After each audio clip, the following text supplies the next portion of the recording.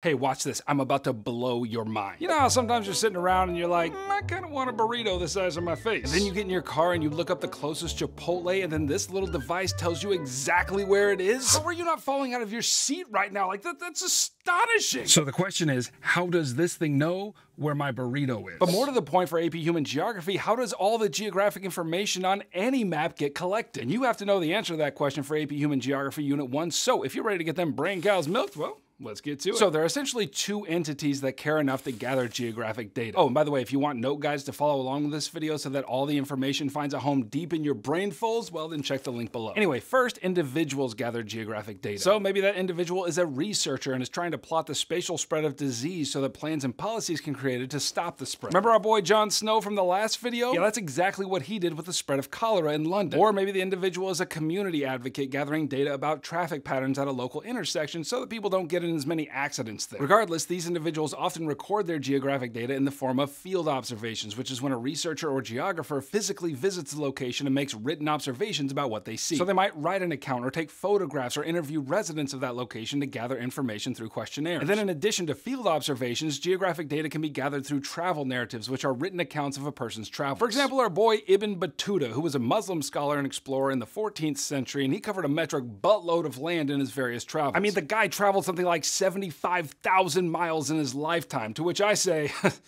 dang. Anyway, his travel narrative was packed with geographic and cultural observations that had significant effects on map making during that period and beyond. Or in some cases, media reports can be good sources of geographic data as well. The media often show up to locations to tell stories which include details of the people living there and the geographic location in which they live, and geographers are like, well, that's nice, I'll take that. Okay, now the second kind of entity that is concerned to gather geographic data are organizations, and they can be businesses or government agencies or whatever. And these organizations tend to have much larger budgets, so they can gather data at a much larger scale than the schmo out in the field with his notebook writing field observations. If I pull up Google Maps, they tell me how much traffic is on the way. Like, what kind of freaky witchcraft is this? Like, how do they know? Well, people have been using Google Maps for a long time, and every time anyone uses it, Google is collecting data about where they go and what they do, how bad the traffic was, etc. Daddy Google is always watching. But I gotta admit, I hardly mind because, you know, this is real useful. But also, governments collect geographic data for their own purposes. For example, here in the United States, every 10 years, the government takes a census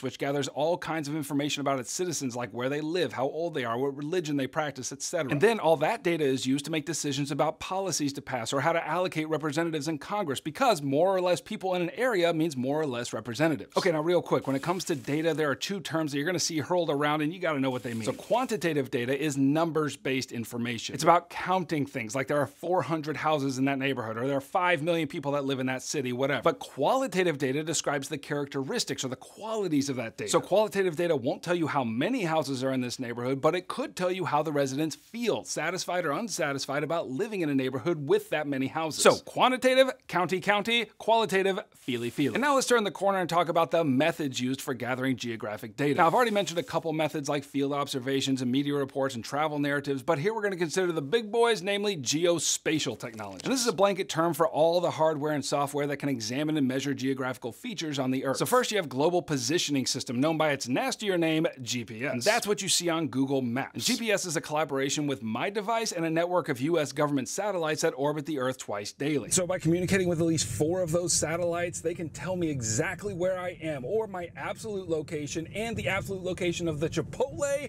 and then tell me how to get there. Okay, the second geospatial technology you need to know is called Geographic Information Systems, or GIS. And this is software which can manipulate geospatial data that can be used for research or problem solving. Now don't get confused between GPS and GIS. GPS is used for determining location, but GIS is technology for analyzing data for the purpose of answering research-based questions. So for example, GIS software can produce a map showing the spatial distribution of factories that dump nasty pollution into the environment and then compare it to the location of environmentally sensitive areas like wetlands. But this kind of analysis isn't just reserved for the researchers. Thanks to the rise of various online mapping platforms, non-scholarly rabble like you and me can access all this data and answer our own questions. Okay, the third geospatial technology you need to know is called remote sensing, and this can be done in 2 ways. First, remote sensing can gather geographic information through satellite imagery, which can help visualize population patterns and other geospatial information. For example, look at this image of North and South Korea at night. Lots of lights in South Korea, but North Korea, not so much. Kim likes it dark. And that image can tell you a lot about the wealth and different levels of development in each place. But also, remote sensing can be done with aerial photography for places that need more detailed information gathered, like major cities.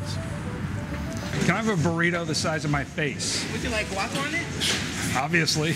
And so, because of all that geographic data, I'm about to crush this burrito. All right, click here to keep reviewing Unit 1 and click down here to get the note guides to follow along with every dang video of the whole course. I mean, don't tell anyone, but if you're not really into reading your textbook, then these notes are going to help you get everything you need to do well in this course. All right, I'll catch you on the flip-flop. Heimler out.